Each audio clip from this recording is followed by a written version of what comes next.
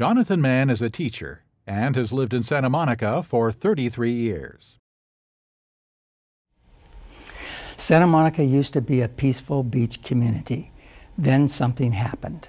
The City Council came under the greedy influence of outside developers profiting from excessive growth and contributing to a massive conflict of interest. Santa Monica's renters' rights became a powerful political machine that influences elections. Some council members are closely associated with colleagues in the social service industry.